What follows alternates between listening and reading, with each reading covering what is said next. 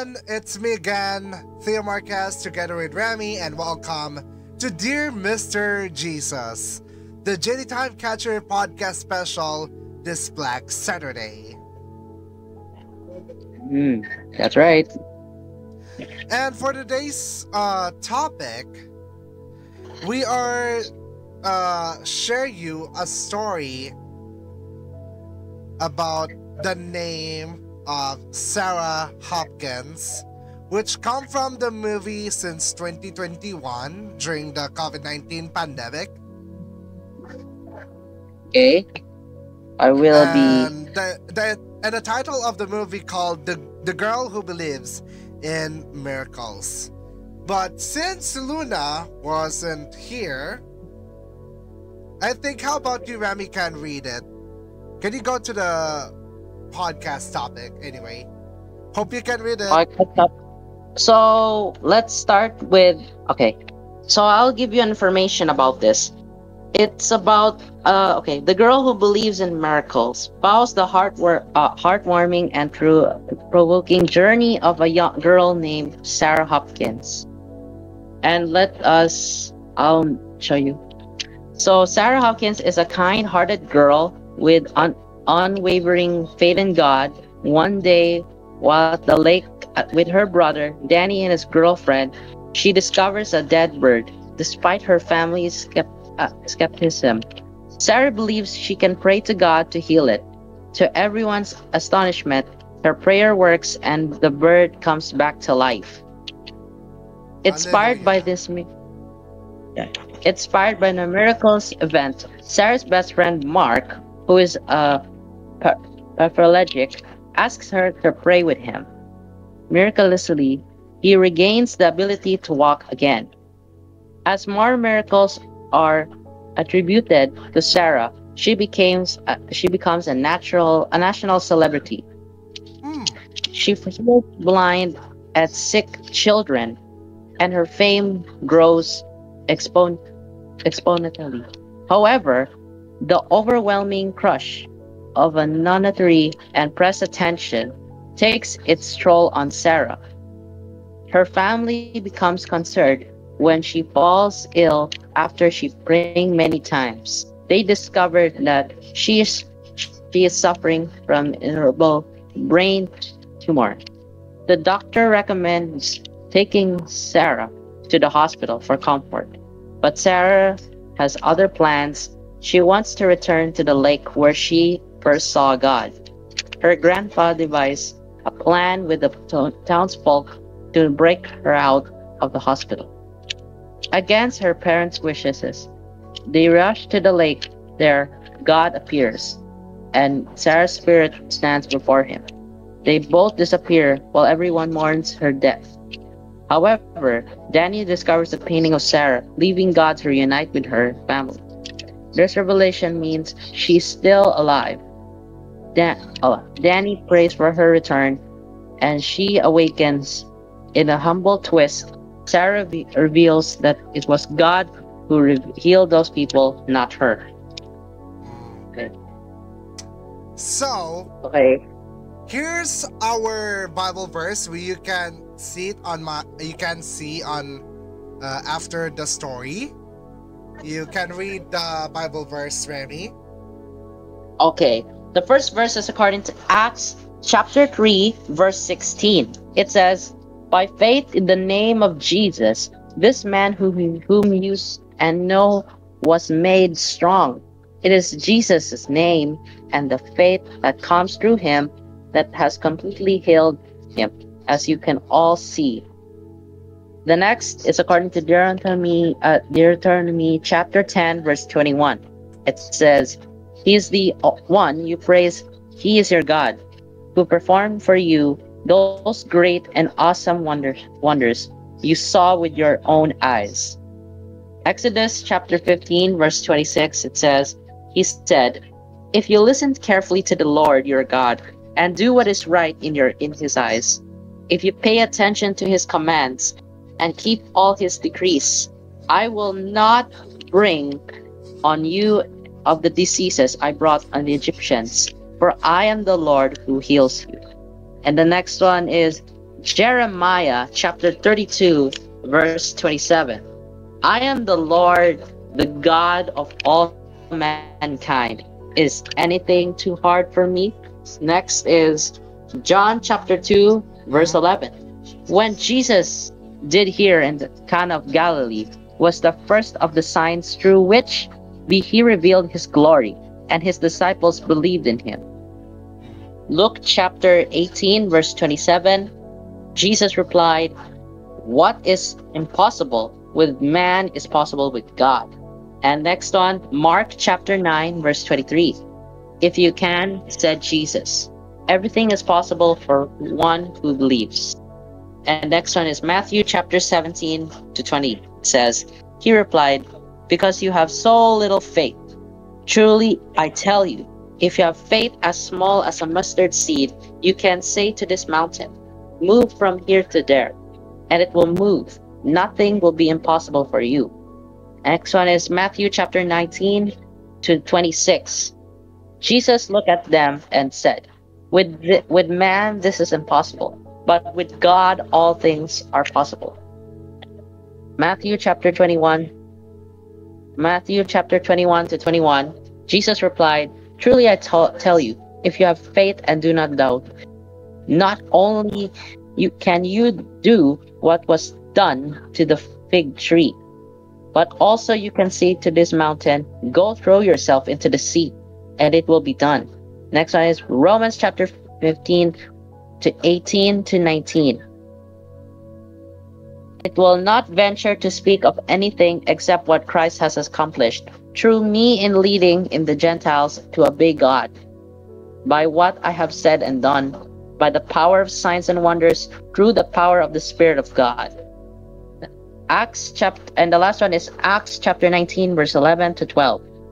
God did extraordinary miracles through Paul, so that even handkerchiefs and aprons that had touched him were taken to the sick, and their illness were cured, and the evil spirits left them. That's our verse of this day. This is why we thanks to our Lord our God for these words once again. Remember, guys, we are here for you, and just continue to pray for those who are sick and for those who are suffering. We are here for you. Before that, here's our devotion. So it's time for having a personal devotion. Okay, please. You know, the devotion of this verse, the story of Sarah Hopkins. I know she's the young girl who possesses the extraordinary gift. Extraordinary gift. She believes in miracles. It was come from her unwavering faith in God set her apart from others. When she hears the preacher's words about faith moving mountains, she takes them to the heart. Wow. Maganda yung kwento ni Sarah Hopkins. Kaya po dito, dapat tularan ang magandang healing, magandang balita ng ating Panginoong Jesus.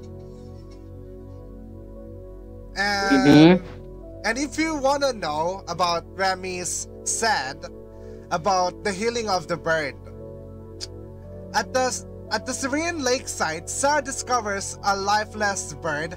Against all odds, she prays for its healing, and the bird miraculously comes back to life. This event becomes the catalyst for a series of remarkable occurrences. Maganda yung kwento ni Sarah Hopkins. Ang galing yung bata.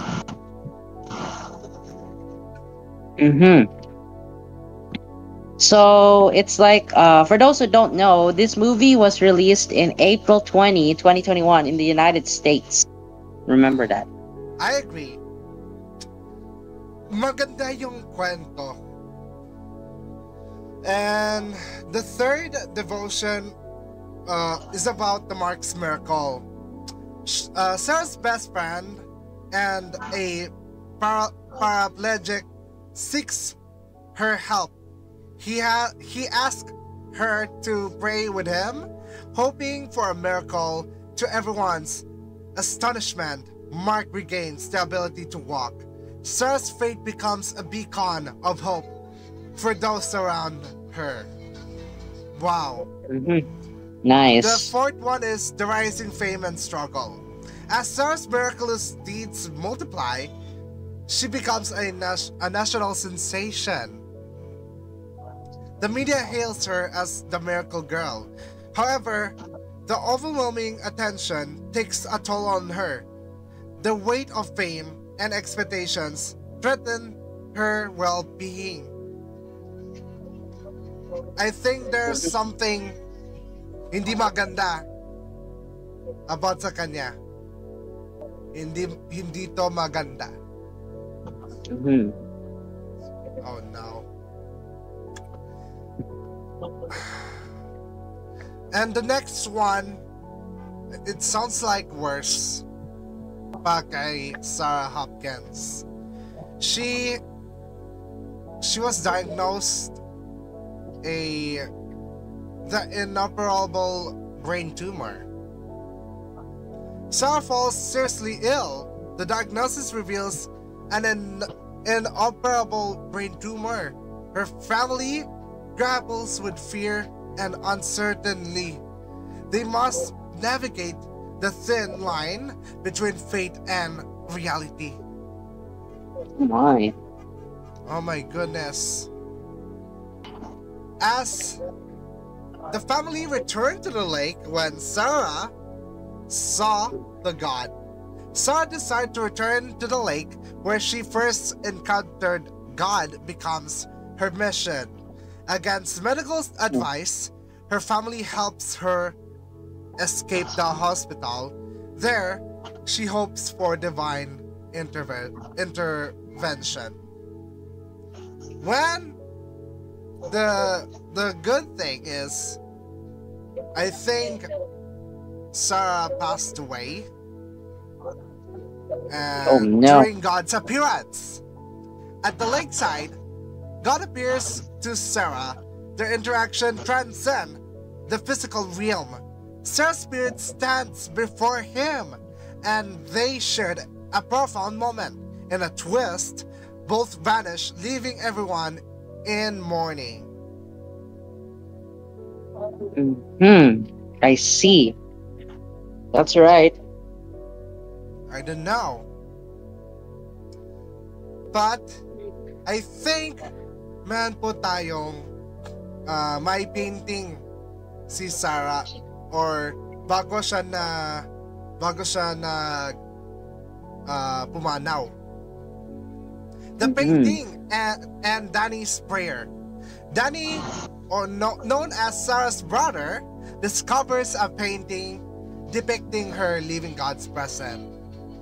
Ooh, That's right. I think Sarah's Sarah Hopkins returned to her family by praying. This revelation ignites hope. Danny prays fervently for Sarah's return. The ultimate revelation. Sarah is awakens. Very miracle. She reveals that it was God who worked through her, healing others. Her purpose was not personal glory, but to be a vessel for divine love. The themes and impact. 1. Faith. Sarah's unyielding faith inspires those around her. Number 2. Miracles. The film explores the inexplicable and transformative power of every miracles. of the Nice. Lord our God. Number 3, fame. The cause of fame and its impact on an individual's well-being. Epekto yan sa fame. And the last one, family bonds. Sarah's family's love and sacrifice drive the story. Maganda yung kwento ni Sarah. Kaya po dito, this will be a very great idea para sa lahat. Even sa lahat ng mga Pilipino who survive the pandemic. Yes, In that's right. conclusion, The Girl Who Believes in Miracles reminds us that sometimes the greatest miracle happened within our hearts. It's a testament to the resilience of faith and the beauty of selflessness. Kaya mga ka-Star Squad, we need to have a great miracles by our Lord, our God. Amen. This is why. But so before we end, we will have a prayer before we can end. I think we'll do a prayer for this. Okay, I think that will be good. I hope you guys understand what we have just discussed about. And for those who want to watch it again, you can watch it again on J Time Catchers on the J Time Catcher. So yeah.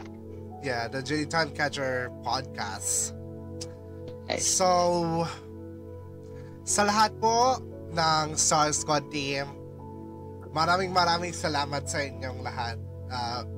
Amen. Sinimulan po natin ang kwentong ito para sa inyo. Amen. Amen.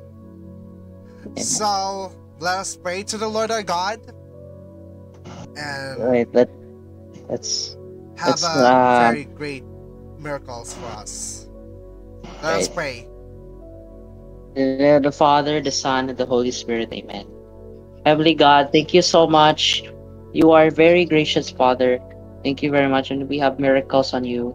And give us wisdom, give us compassion to the Lord, our God. Lord, you are the faithful. You are so miracles. You have miracles, Lord. Sweet faithfulness. Lord, as we in your words we say, Our Father in heaven, hallowed be your name. Your kingdom come, your will be done on earth as it is in heaven. Give us this day our daily bread, and forgive us our trespasses, as we forgive those who trespass against us. And lead us not into temptation, but deliver us from evil. Amen. Lord, please heal us with your wisdom and compassion, with not just on our minds. You are protecting, and you are a grateful man. Lord, as we end this kind of topic, we lift them up to you. And for those everyone who is watching with us, please heal them. Give us compassion and give us the grace with your times.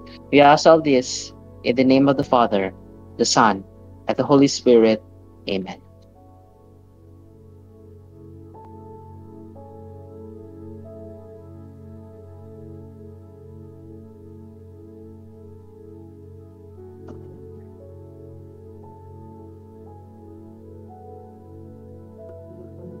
Bow down for the blessing. May God, as a constant guide, we lift them up to you and all of your spirit to help us in grace. Amen. May God, as a truth.